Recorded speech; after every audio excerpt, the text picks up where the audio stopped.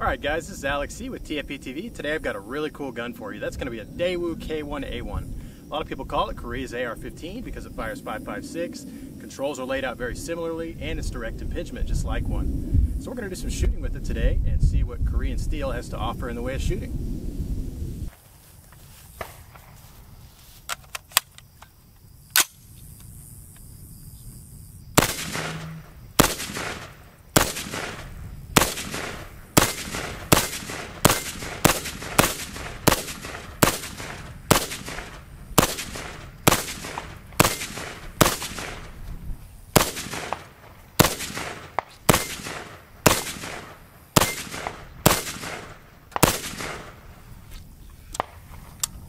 Not a bad gun, I really like this thing.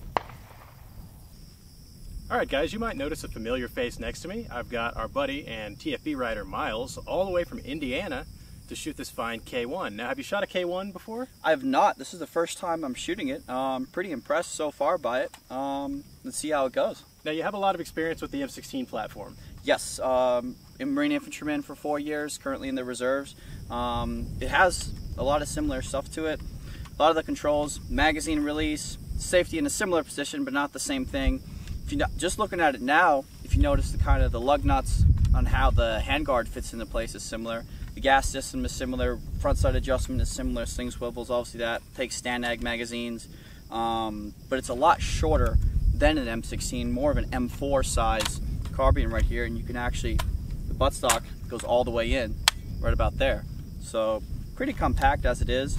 It's pretty impressive that their entire army has the ability to go compact with this. Instead of, we've got half and half M16s, M4s, their entire military has the ability to go compact, more for that working in vehicles, urban environments, just getting it short and small. Absolutely, even on the K2 they've got a folding stock as well, so the Daewoo guns are very well equipped in the way of compactness. Why don't you take a couple shots on the target and give us a feel for how it shoots? Sure.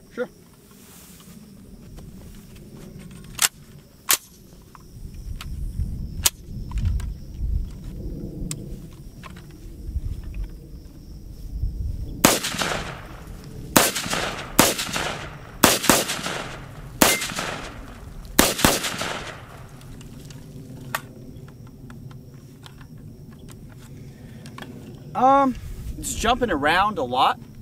Overall, it's all right, but I feel like it's jumping around a lot less weight than an M16. My target was moving all over the place, but other than that, it's very controllable. I was able to get back on target a lot quicker. Magazines, magazine retention, magazine release, same exact thing deal. The bolt release right here, just like an M16 on the same side. It seems like they went just as simple as possible, and they produce a pretty good product as it is. And we'd obviously have to get further out to see how much it would go, maybe 300 meters plus. Right here we've only got about 15 meters, 20 meters to work with. But overall, I like how the bolt is tilted upward instead of straight to the side. We can manipulate it a lot easier by just tilting the firearm here and doing something like that to get it working. Yeah, pretty good so far.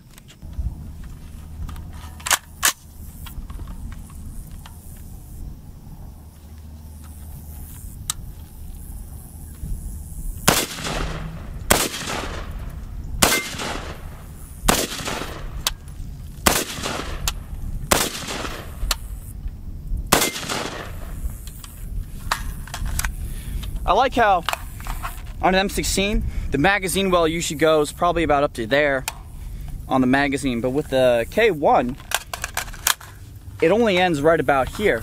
That makes inserting a magazine, you're dealing with a lot less space and a lot less of a channel to get this all up in there. So magazine reloads a little bit easier because you have to go literally from here to there to insert it, instead of with an M16 where you're going from something like here to all the way up there almost. Also like how the sights, we've got a small combat sight, 0 to 300, and then we've got a large battle sight that goes opposite. The large battle sight will be 0 to 3, and then the smaller one will be beyond that, for distances beyond that. It doesn't has windage adjustments similar to an A1 upper, but elevation, that's all we got back here, and similar adjustments up there as an A1 as well. And yeah, also it seems that the barrel, since it's a lot shorter, it seems to get a lot hotter up here than an A2 handguard or an A4 handguard would get hotter, or an M4 handguard, that kind of thing. But yeah. Hey, we're at 100 meters taking some shots with the K1. Let's see how it goes.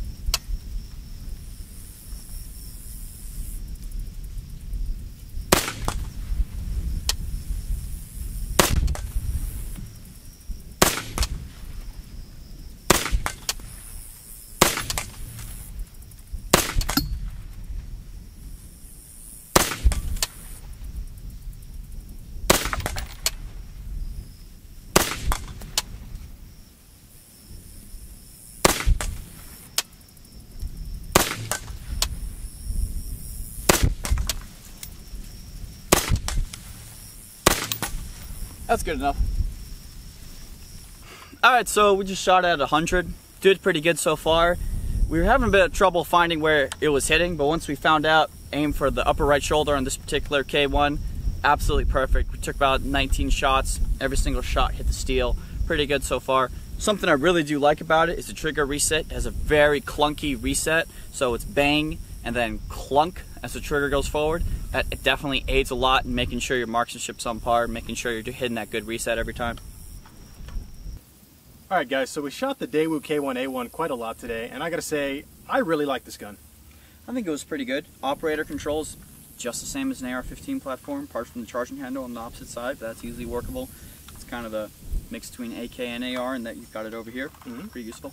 Yeah, it was very accurate. We had some good luck. Miles, you had 19 out of 19 shots at 100 yards or 100 meters. So that was... Yeah, I was surprised. First time on the gun at 100, and just figured out the good aim and sweet spot. We did upper right shoulder for that, and worked out pretty well. It's a really good gun, guys. It was reliable. Just like we said, if you like AR-15s, I think you'll really like these. Something Miles hit on was the collapsible stock is awesome. I mean, it makes it very compact for getting in and out of a vehicle if you're going to be doing that.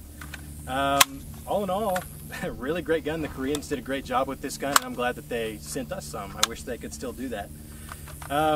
Anyways, Miles, I think you had pretty much the same opinion. All in all, a really nice gun that the Koreans brought forth to the table. Oh yeah, oh definitely. Anyways, guys, I'd like to thank one of our sponsors, Ventura Munitions, for providing the ammunition for this test. And we've got Grizzly targets, which we're using today. Great steel, held up pretty good. Yeah, absolutely, guys. Those targets are some of the toughest on the market. Despite Miles trying to pulverize it into dust, it's still there. Yeah, indeed it is. So anyways, guys, thanks for watching TFBTV. Maybe drop a comment, hit the subscribe button. We'd really appreciate it. Until next time, this is Alex and Miles.